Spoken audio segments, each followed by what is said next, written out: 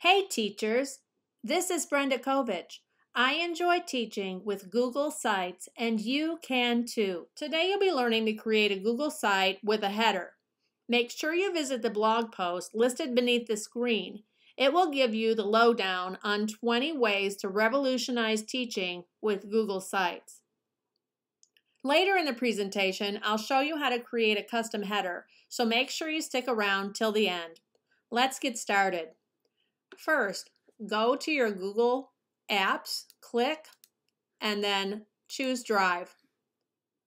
Now, I could go ahead and go to this new button and make my site right now, but I want to put it in a folder, and it will be here, my literature folder on answering questions. So I open that, and I find the files that I already have ready to go into the site. Okay, now I click on New, go down to More, and then Google Sites. It's as easy as that. I've created a site. Next, I'll give it a name, and I'm going to call this one Answering Questions for. Then I give my page a title, Answering Questions, and I can make it a little bit bigger. There we go. And now I'm going to take a look at my types of headings that I can have. So if I click here on Heading Type, I'll see that I can do title only, banner like what it was before, large banner, or cover. Let's go back to banner.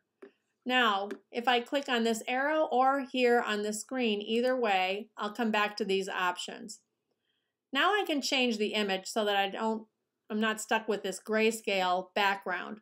If I click here, I see I could upload my own or select an image. Let's go there first. Google provides a variety of images that you can use in your header, and you could upload your own, but with all of the resizing for different devices and also for different screen sizes, I found that it's very difficult to keep your picture the way you want it. So I sort of like sticking with something that Google gives me or doing a solid. Let's try these clouds and see what happens.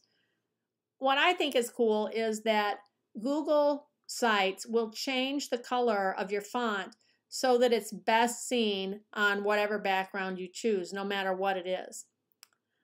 Okay, that's it. Before I show you how to customize your header, I'd like to remind you to like, share, and comment on this video. That way, more educators can learn to use Google Sites in their classroom. Today's tip is how to make a custom header. Since sites automatically resize, like I was talking about before, pictures are tricky. You can, however, make your own solid or patterned images to upload. I made mine with PowerPoint, then saved them as JPEGs. I kept them at the default size of 13.33 by 7.5, and it worked just fine. Let's go ahead and try that. So if I do change image, upload, and you'll see my colored backgrounds, and I think I'll just do this eggshell right here, and it goes in beautifully. Have a great day, and stop back again to learn more about Google Sites in the classroom.